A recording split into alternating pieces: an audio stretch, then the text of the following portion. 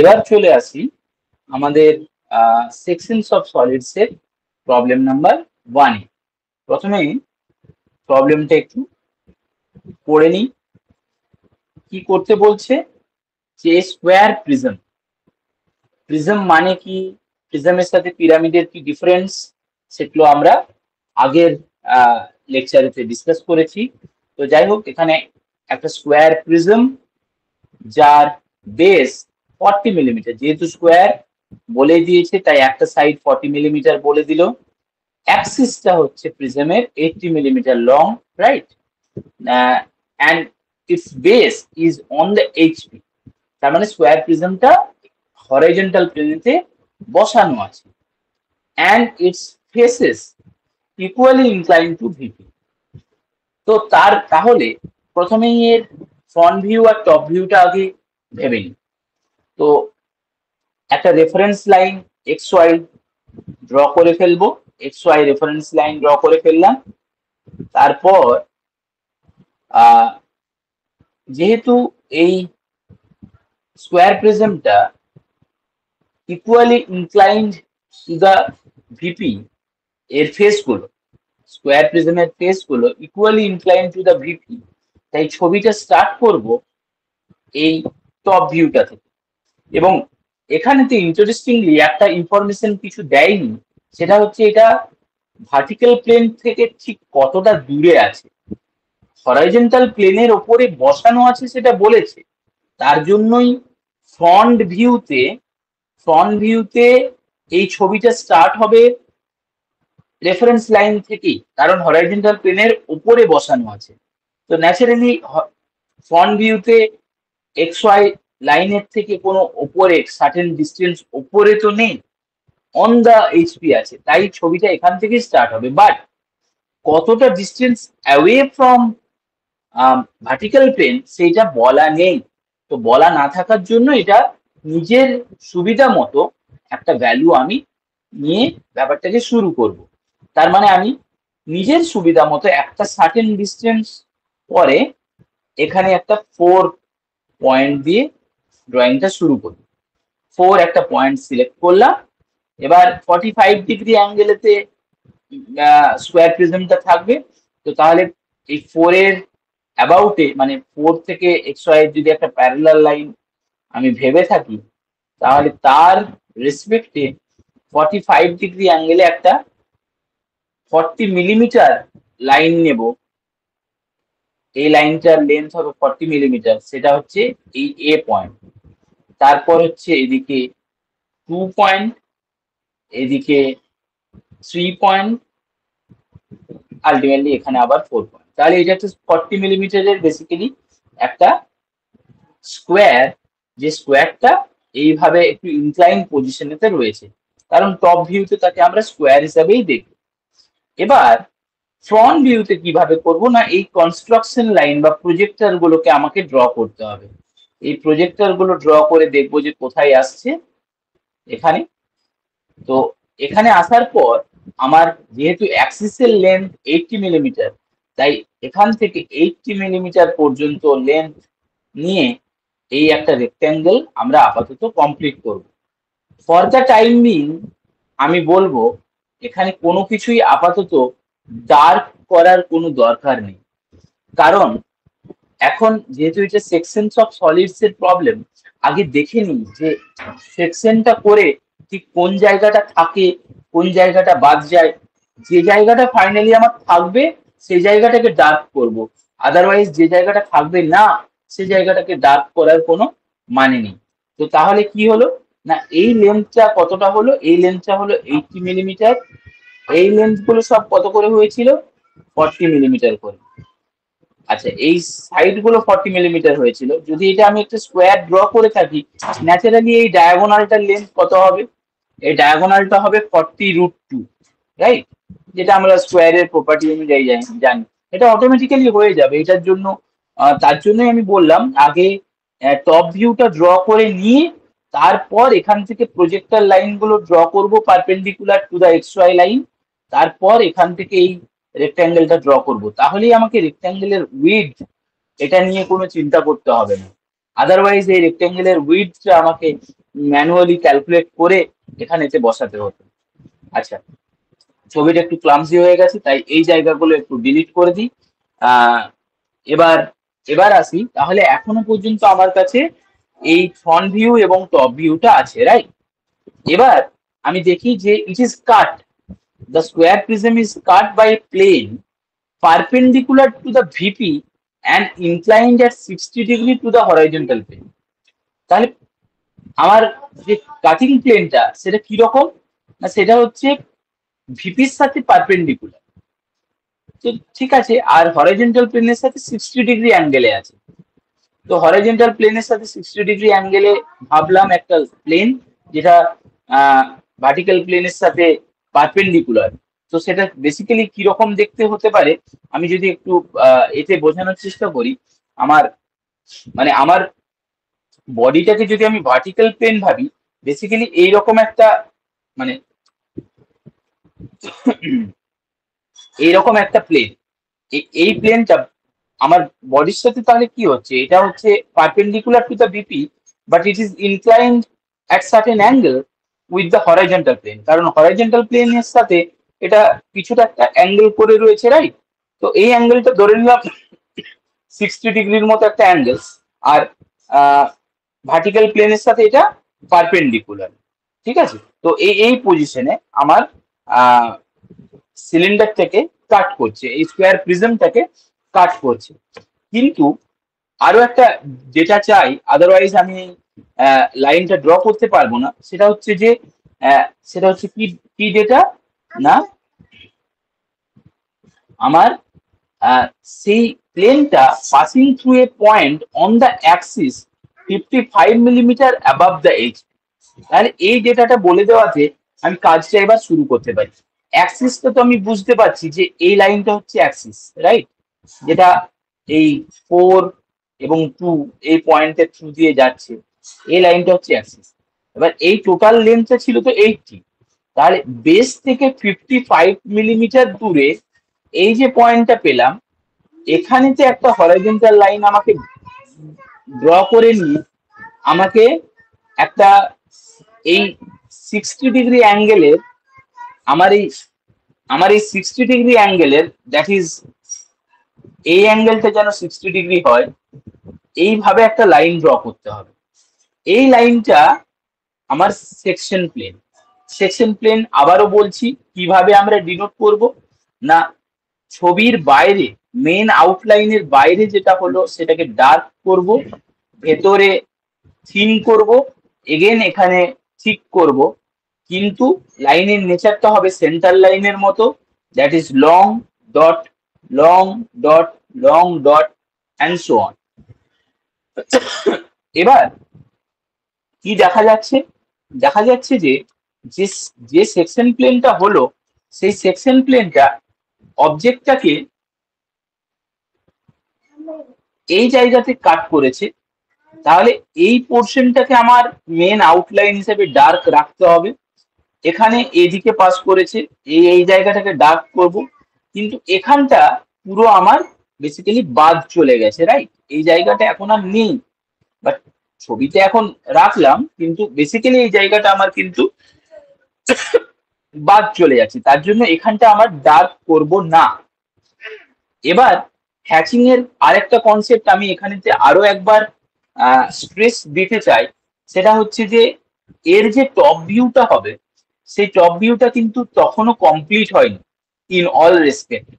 কারণটা কি, কারণটা হচ্ছে যে এই যে হ্যাচিং এই যে সেকশনটা করার পর আমি দেখতে পাচ্ছি যে এই জায়গাটা এই পোর্শনটার যে টপ সারফেসটা সেটা তো অরিজিনাল টপ সারফেসটা রয়ে গেছে, এখানটা তো সেকশনটা করার জন্য কোনোভাবে বেয়ার হয়ে যায়নি, তাই না? এটা তো অলরেডি পুরনো টপ সারফেসটা রয়েছে, এটা তো নতুন সারফেস জেনারেট হয়নি কাটার জন্য। তো তার জন্যই এখান থেকে আমাকে একটা কনস্ট্রাকশন লাইন ড্র করতে হবে বা প্রজেক্টর লাইন ড্র করতে হবে, যেটার জন্য এই জায়গাটা কিন্তু আমার হ্যাচ হবে না।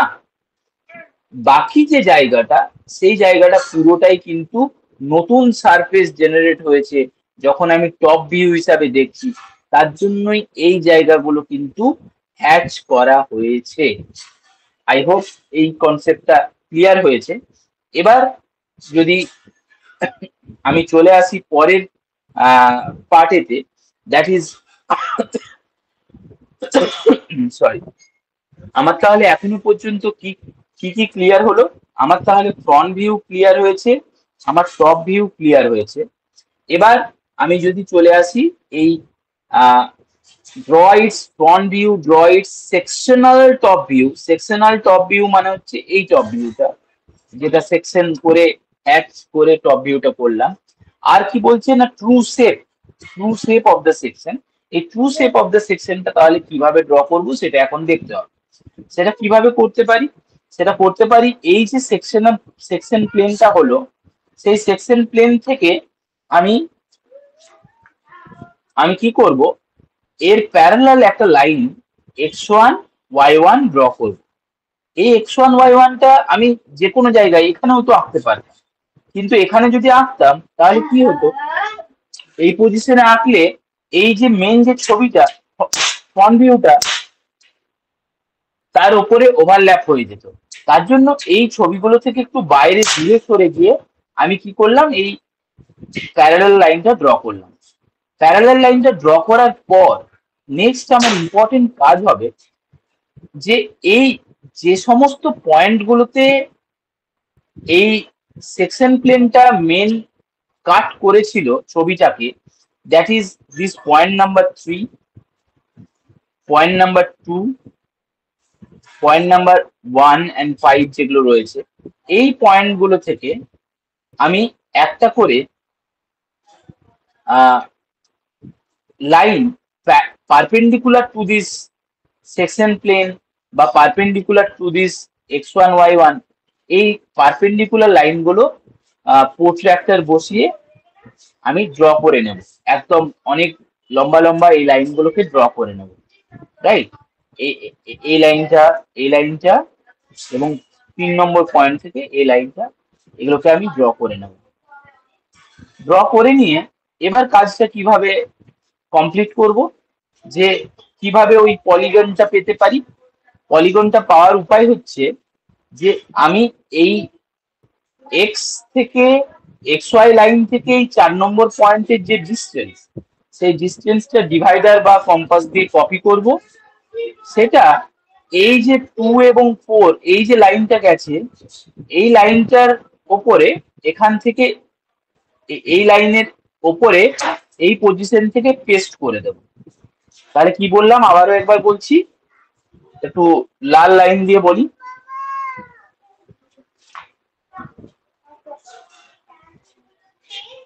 আবার একবার এটা বলছি, আমার কাজ হবে, আমি তো ড্র করেছি মেন যে, এখানে অনেকগুলো এক্সট্রা পয়েন্টসে এই পারপেন্ডিকুলার লাইনটা ড্র করা আছে, আমার কিন্তু এতগুলো লাগবে না। আমার যেটা লাগবে সেটা হচ্ছে এই লাইনটা লম্বা, এই লাইনটা লাগবে, এটা লাগবে, আর এই লাইনটা লাগবে, যেটা 3 নম্বর পয়েন্ট দিয়ে গেছে। 3, 2, 4 আর 5, 1, 5 এই পয়েন্টগুলো দিয়ে যে লাইনগুলো গেছে সেগুলো আমার লাগবে। আমি পরে এই লেভেলিং গুলো সম্পর্কে আরো পরে বলছি। তো আমার অলরেডি এই সেকশন প্লেন আছে, তার প্যারালাল করে এই লাইন ড্র করেছিলাম x1 y1, সেটা ছবিটা থেকে একটু বাইরে গিয়ে ড্র করেছি।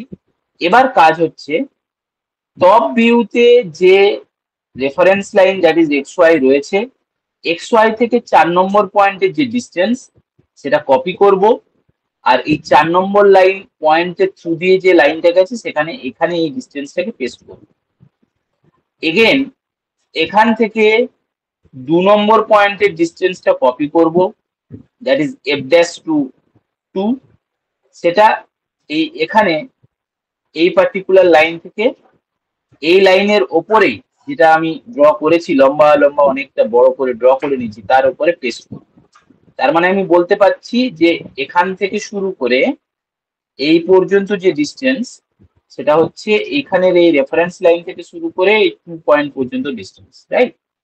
সিমিলারলি এই পয়েন্ট থেকে শুরু করে 3 নম্বর পয়েন্টের যা ডিস্টেন্স, এখান থেকে শুরু করে 3 নম্বর, রাইট? এখান থেকে শুরু করে এই পয়েন্টের ডিস্টেন্স তাই, রাইট? এই পয়েন্ট।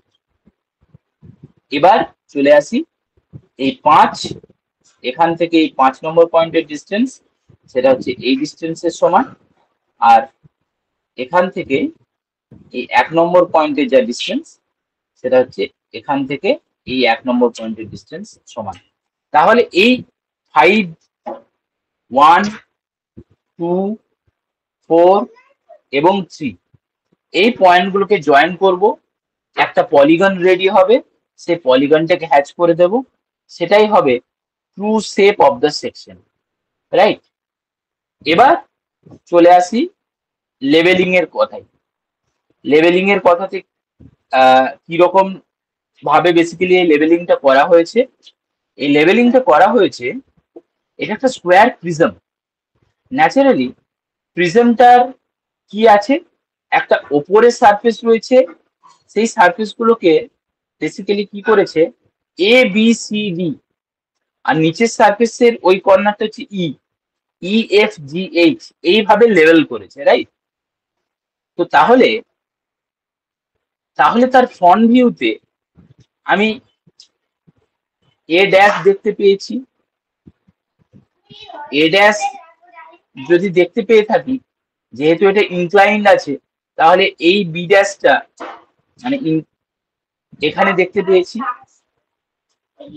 এই কর্নারটা বেসিক্যালি আমার সি ড্যাশ, মানে এখানের জন্য এটা হচ্ছে C1 বেসিক্যালি, কিন্তু এখানে হচ্ছে সেটা সি ড্যাশ, আর ডি ড্যাশের লোকেশনটা ঠিক বি ড্যাশের পিছনে আছে, রাইট? ঠিক আছে। এবার সেইভাবে এখানে কিন্তু লেবেলিং গুলো করা আছে। সিমিলারলি এখানে ই ড্যাশ, এফ ড্যাশ, জি ড্যাশ, আর এইচ ড্যাশটা এফ ড্যাশের পিছনে আছে, ঠিক? তো এইভাবে বেসিক্যালি লেবেলিং গুলো করা হয়েছে, টপ সারফেস এবং বটম সারফেস। এবার এই যে ইনক্লাইন্ড কাটিং প্লেনটা এখানে 1, 2, 3, 4, 5 এইরকম পয়েন্টে এখানে কাট করেছে, যেগুলো পয়েন্ট অফ ইন্টারসেকশন বলতে পারি। তো তাহলে অ্যাকর্ডিংলি এগুলোকে এখানে 1 ড্যাশ, 2 ড্যাশ, 4 ড্যাশ, যেহেতু একই লাইনে 2 এবং 4 এই পয়েন্টগুলো রয়েছে, তার জন্য 2 ড্যাশ, 4 ড্যাশ, 3 ড্যাশ এই লেভেলিং গুলোকে আমাকে করতে হয়েছে, রাইট? এবং এখানে সেকশন প্লেনে, যেটা সেকশনাল টপ ভিউ, সেখানে তো আমি ওই 1, 2, 3, 4, 5 এই পয়েন্টগুলোই দেখতে পাচ্ছি। আর এখানে একদম কর্নারটা, যে জায়গাটায় সারফেসটা ওপেন হয়নি, সেই জায়গাটায় এ পয়েন্টটা দেখতে পাচ্ছি। তার জন্যই লেভেলিং গুলো এইভাবে হয়েছে। আর আমাকে যখন ফাইনালি তার true shape of the section করতে হবে, তখন আমার এই স্কোয়ার প্রিজমটা আঁকার কিন্তু কোনো দরকার নেই। আমার আনসার স্ক্রিপ্টে শুধুমাত্র এই পলিহেড্রাটা থাকলেই কিন্তু আমার পারপাস সলভ হয়ে যাবে। মানে এই পেন্টাগনটা থাকলেই আমার কিন্তু ট্রু শেপ অফ দ্য সেকশনটা কিন্তু পেয়ে যাব, right? True shape of the section চেয়েছে, সেকশনটা ট্রু শেপ, অন্য কিছু তো চাইনি আমার। তাই আমি ওই স্কোয়ার প্রিজমটা আঁকতে যাব না। যাই হোক, এখানে বইয়েতে এই স্কোয়ার প্রিজমের ছবিটা থাকাতে আশা করি জিনিসটা ভিজুয়ালাইজ করতে অনেক সুবিধা হয়েছে। প্রবলেম 1টা অনেক ইলাবোরেটলি ডিসকাস করলাম এই কারণে যে এই কনসেপ্টের ওপর বেস করেই আমরা প্রবলেম 2 এবং 3টা খুব কুইকলি ডিসকাস করে নিতে পারবো। সো এই ভিডিওটাতে এই পর্যন্তই থাক। প্রবলেম 2 এবং 3 এগুলো পরের ভিডিওতে আবার ডিসকাস করছি।